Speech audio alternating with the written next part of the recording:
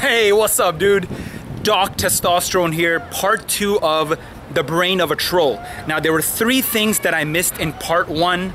If you haven't seen part 1 yet, Axel put the link right fucking here. The Brain of a Troll, part 1. Now, in this video, 3 questions. The first is, how does trolling relate to testosterone? The second question is trolling an addiction? Just like porn and weed and alcohol and all that shit. Third is, can trolling spread like a virus if you undergo what I call secondhand trolling? So you've heard of secondhand smoking. Someone smoking, you're around, that's secondhand smoking, and it is even more dangerous than smoking itself. This aspect is secondhand trolling. So if you read a troll's comment on YouTube, or if you just are around a troll and you hear something, again, all of this is explained in that first video, access it here. So these are the 3 questions that I'm gonna answer. Let's start with the aspect of testosterone in all of this.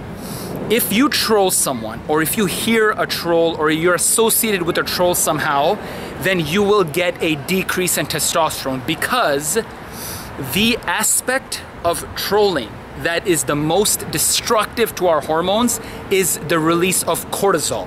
Now, you know that cortisol is a hormone that is released by the adrenal glands in our body, and that release is associated with a stress response. Now, that decreases testosterone. That also reduces muscle mass in your body. So, don't troll if you care about your testosterone. Now, if you've been trolling your whole life, or you just have low T because you've been around negative energy assholes, then get my free ebook, How to Increase Your Testosterone Today, and the 5 factors killing your testosterone. I just gave you the 6th one here in this video. Access that ebook, actually do it right here. Axel put the link here, the 5 factors killing your testosterone and how to fix them today. Now, the second question is trolling an addiction? Fuck yes.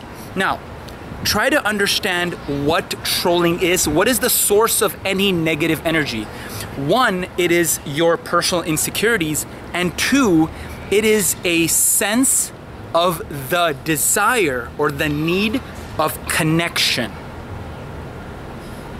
I've worked with plenty of addicts at rehab centers and other drug centers which have these people around. They have a lack of connection to society. So if you are an internet troll, you're on YouTube commenting, spreading negative messages to people, you have a lack of that social contact. And because of that lack of social contact and social energy and love and caring, you lack that spike in dopamine in your brain that you need. You don't have the bonding that the rest of us have. I didn't have it always either. I had to develop that by working really hard to get that sense of love in me so I can love myself too. Now, if you are around that kind of negative energy, then you will become addicted to trolling. Because you want that dopamine spike, you want to cause that influence. Think about it practically.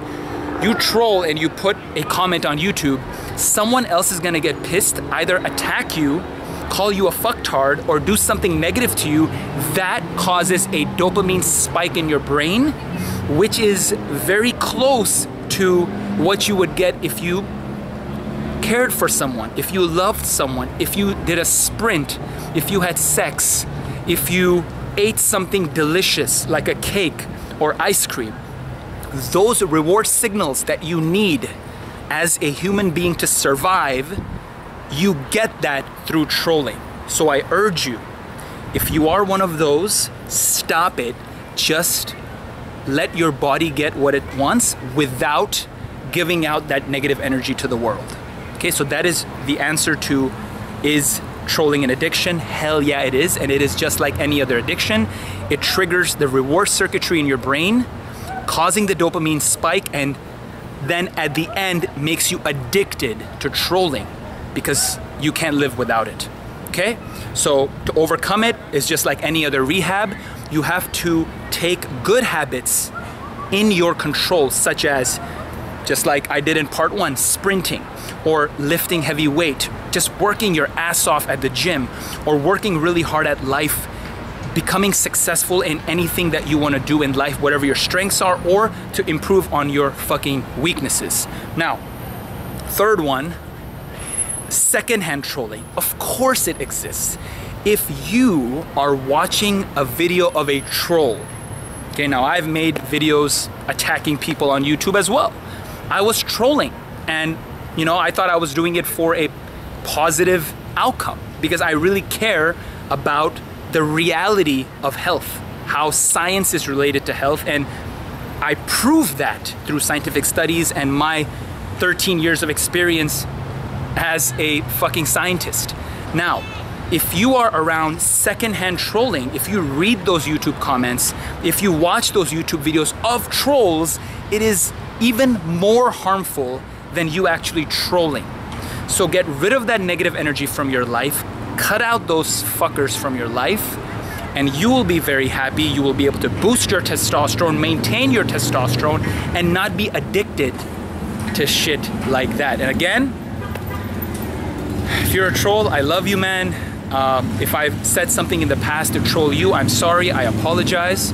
I want things to be positive. I want to spread positive energy and empower everyone. Let's grow together in the Doc Testosterone tribe. And this, oh, my Snapchat icon's coming up soon. And remember, Doc in 60 seconds, go to my Instagram. I make 1-minute quick videos answering questions. I call it Doc in 60 seconds. Go to my Instagram, you'll see it here, follow me there, and watch those videos every day on my Doc Testosterone Instagram. My Snapchat is coming up next. Follow me there, send me snaps, that is how I answer questions. And if you want me to answer a question of yours on my Doc in 60 seconds episodes, comment on Instagram. This is Doc Testosterone, and how about them testosterone gains? See you next time.